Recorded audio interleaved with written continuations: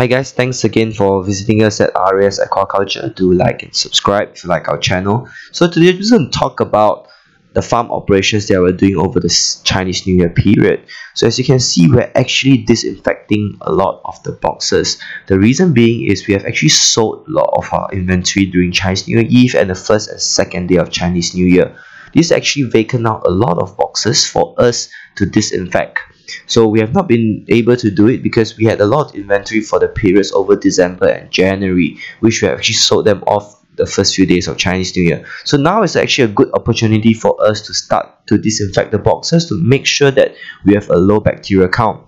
So as you can see here, we have only 1 or 2 blocks that remain occupied. The rest have actually very low inventories or they are being disinfected. So this is the current status of what we are doing at the moment.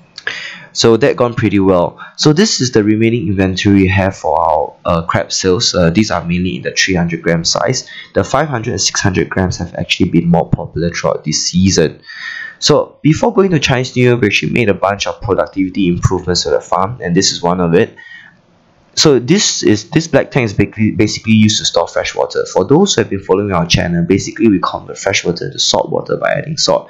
But the fresh water we are using in this case actually comes from the municipal water supply, and it is then introduced by a series of valves that we add into the system with pumps. So basically what we have done to make sure that to maximize productivity is we have actually made this tank auto top up. So as you can see, water actually comes in from the municipal supply and goes into a float system whereby a float valve, a float switch is used to maintain a water level. So this is exceptionally well, especially during periods when you do not have water, and it always ensures that you have full storage of water before going into the farming process.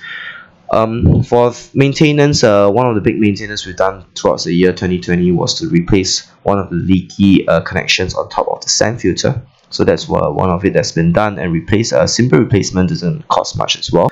And we have also changed some part of our protein skimmer. So for those who have been following our channel, I'm sure you have seen we have released a video on the DIY skimmer, and we are still using it at the moment. However, we have made a change to the pump.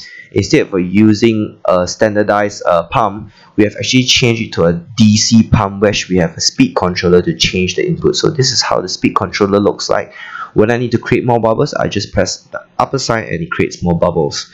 So as we are running a commercial farm, so one of the ways we are always looking for is to enhance productivity during the working process, and how we do it is by adopting boxes that have actually holes in it. So this is actually used to transport crabs from one point to another. So as you can see, it has holes which enables us to drain out the water slowly, which reduces the overall weight that we have to carry. So each basket plus crabs is about 2 to 3 kilos, which is easy for manual handling.